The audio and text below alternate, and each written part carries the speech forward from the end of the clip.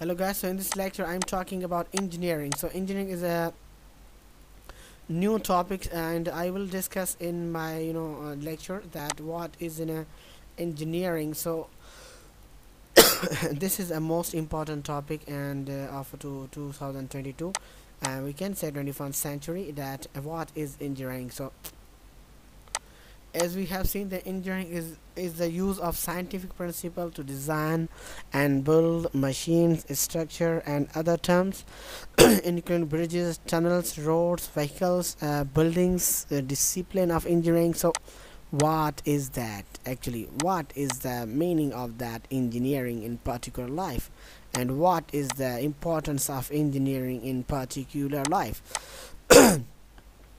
Field of engineering, each with the more specific emphasis on its particular areas of applied mathematics, applied science, and types of application. See glossary of the term engineering is derived from the Latin ingenium, means cleverness, and ingenium means of contrived device. So what is that contrived device? I hopefully this will have some kind of potential in it.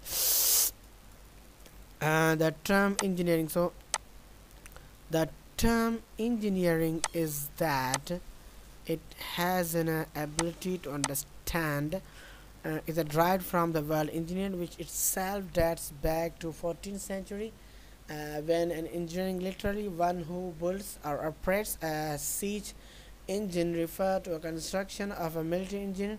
In this context, no obsoles an engineer referred to the military machine that is mechanical contraption. The mechanical contraption in the sense that were be that contraption examples of obsolete usage which have survived to the present day are military engineering caps. So what is the military engineering caps? The word engine.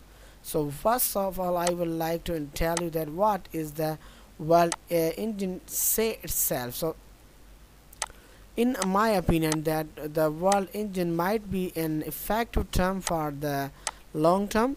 It's an of origin ultimately derived from the Latin ingenium, 50, meaning innate equality, especially mental power, hence a clever invention. Later, as a design of civilian structures such as bridges and buildings and natural and technical discipline, the term entered the lexicon as a way of distinguishing between those specialized in the construction of such between a non-military project. So this was an important slide that I just want to make sure that all the things that I have been taught in this to be understood.